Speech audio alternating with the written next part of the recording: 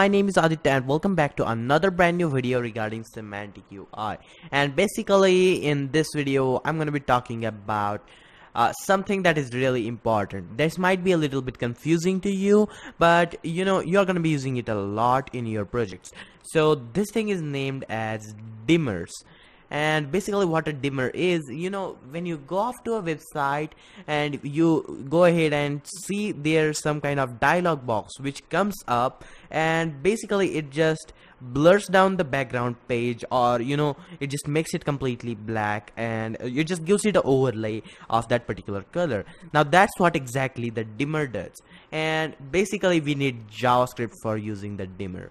So we are gonna be going ahead and creating it. You can see I have left it right at the point where we were at the last time. So I'm just gonna remove all of these things. Let's just go ahead and keep the script tag as it is. I guess I deleted one more div. Okay, and there we have it. That's how exactly it should look. So I want to go ahead and create a dimmer now.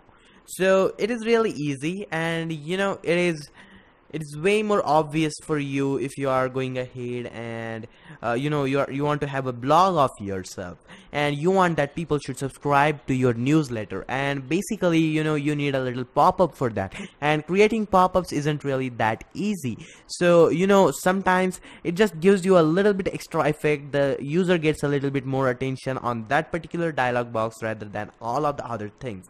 Now you can use it in several different ways. I don't really care, but there are some really creative ways which we are going to be talking about. We are not going to be talking about, but we are going to be doing it while creating the website in the final chapter of this series. So obviously we are going to be needing some elements over here and a little bit of script tag. Now the most important in here is the JavaScript that we are going to be using, because it is not that you can use this for just a particular thing. You can use it on everything that you want. So let's just go ahead and get right into it. So let's just say I have a UI dimmer, and then inside of it I want to have some content, and obviously that is how you create a dimmer.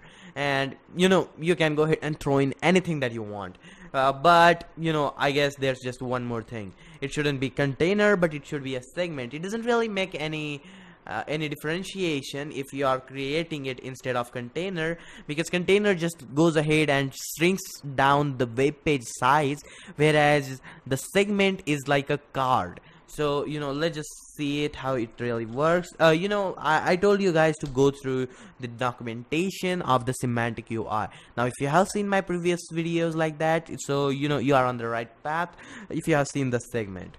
Now I'm gonna be typing in the UI segment, and I'm gonna be putting it right over here. And then what I want is there should be some content, and the content, let's just say center in that content, and I want a UI inverted. Now basically why I want this to be inverted is that when we go ahead and put down the black overlay, and we put down the black colored icons over there and black colored text over there, it doesn't really make any sense. It will not really make any sense. So I just want to go ahead and put in a few more things like this, a warning icon, oops, and I want to go ahead and put in there warning, and there we go. Let's just go ahead and refresh the page. Now you're gonna be seeing a little segment right over here, but obviously you don't see where exactly the dimmer is. Well, before anything like that, I just want to go ahead and put that segment to be a little bit more in height. So dot custom height, I guess, and then I want it to be like say 60 pixels. That should work. No, it shouldn't. Actually, let's just say it will be 500 pixels, because I'm just showing it to you guys for the demonstration purpose. Now I want to go ahead and add in the little button, or let's just see how it exactly really works.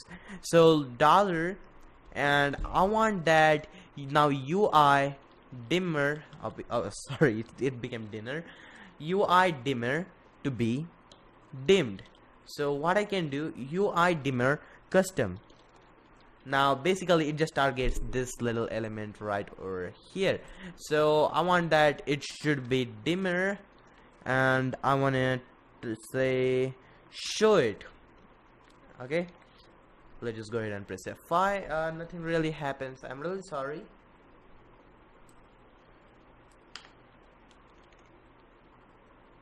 Okay, I'm really sorry guys, because it was not able to detect this little custom, because oh sorry, I put it in the segment after the segment, so obviously it was not able to detect. And UI dimmer, it was obviously able to detect, so it just went ahead and created this thing. Now the reason why I'm using this content and the center is to center these things right inside the page.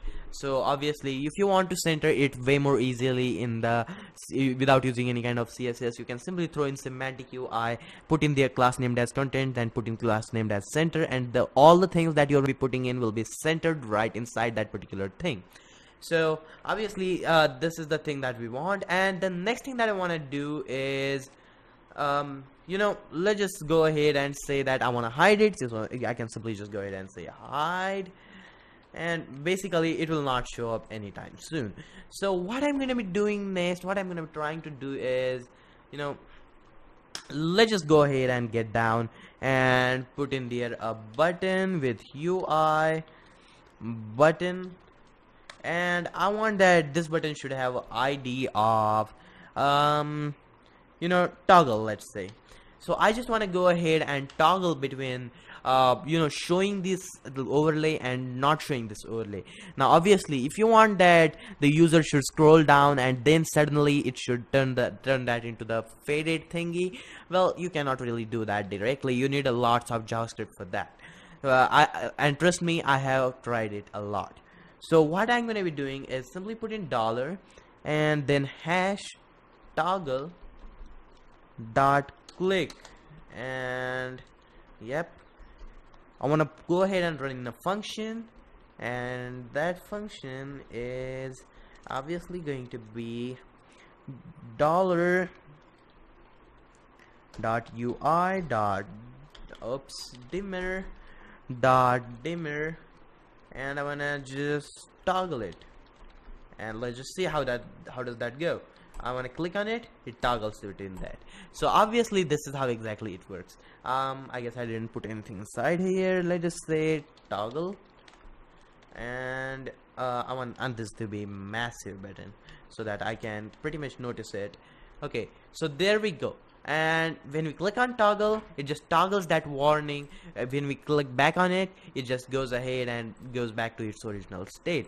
Now obviously it is not going to be the case every time that you want this to be inside the segment. You might just want that this should be on the complete page. So it is quite easy to do that one thing too. So I'm just gonna remove it. Well, obviously you can go ahead and let's just say add two buttons in here.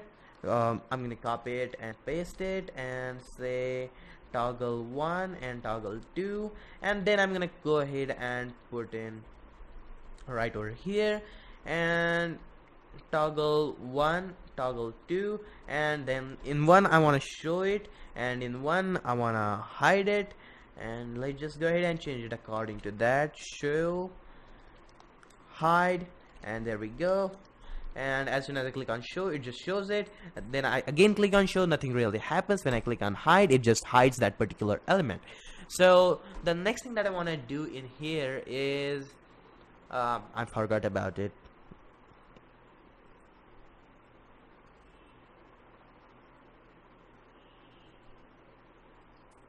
Okay, yeah, so I just remembered it. I just want that this dimmer should be in the full page. So what I'm gonna be doing in here, I'm gonna remove this JavaScript over here, and then I'm gonna remove these two buttons too, and then this segment. No need of the style tag now because I don't really need a segment. and remove this one, maybe. Yeah, yep, that's right. So let's just go ahead and remove that one, and this is the little dimmer that we want. Now I want to go ahead and put in here page dimmer. Now what exactly that does, it just dims out the entire page of you. So let's just say, you know, you have that entire page, and I want to go ahead and put in there dollar dot UI dot page, no, not page, just say dimmer.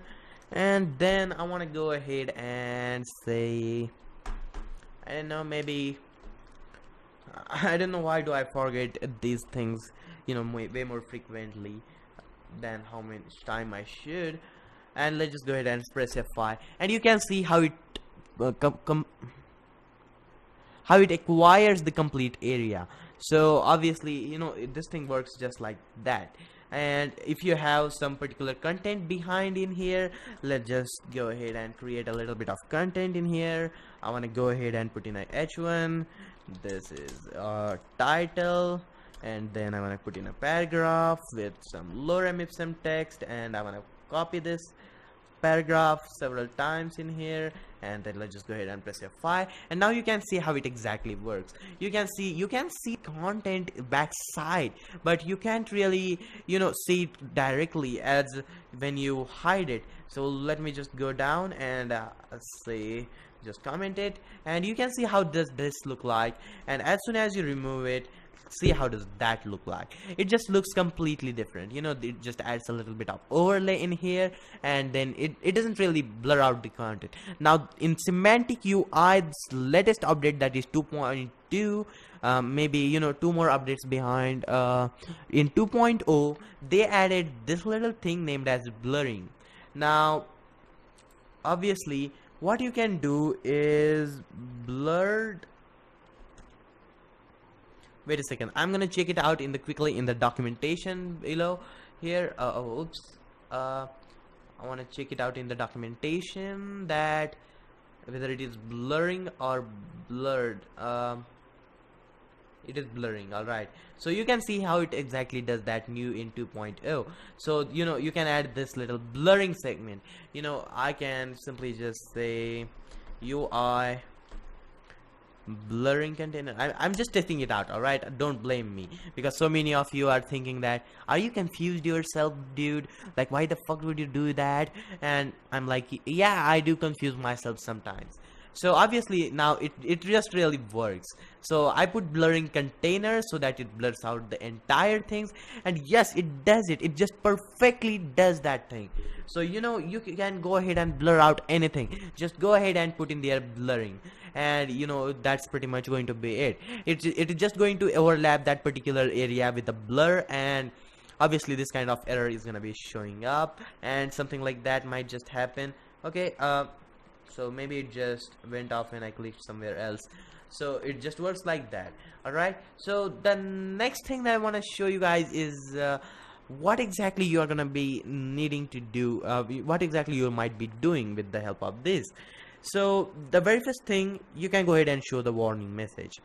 Number 2, you can go ahead and show them a loading screen. Obviously I just shown you that little loader thingy over there. So, you know, you can go ahead and put in there .ui .loader, and you know, it will just be showing that particular person this kind of loader, and you know, you can go ahead and do anything like that, and basically it is going to make your work a lot more easy for overlaying other things. So you know, when you will be using something like that, it will be completely different topic. Obviously, you know, if you are using some kind of pop-up for your page, I guess I have said it a lot of times in this video now, but even though if you are using some kind of pop-up like that, you know, you're gonna be needing this kind of thing. So let me just go ahead and remove this blurring. Let's just see what exactly happens if I say inverted blurring, and no, nothing. I guess it should be somewhere over here. Inverted page dimmer. Oh yeah, and there's just one more thing, that you can go ahead and invert this page dimmer. Not just page dimmer, but just even a dimmer, I guess. Yeah, that's just like that. Now basically what it did was, page dimmer takes up the entire page, whereas just the dimmer takes only the entire area where you're gonna be having that little particular things. It just took up this little area, centered it right in there. So obviously that is going to be it for today's video, guys. So I'm really sorry if I made this video a little bit too lengthy. I guess it is like 15 or 16 minutes or so, I guess. Yeah, it is 16 minutes, and after editing it out it might be like 15 minutes or so. So thank you guys so much for watching this video, and leave a like if you enjoyed this video, and thank you so much for watching, and peace out.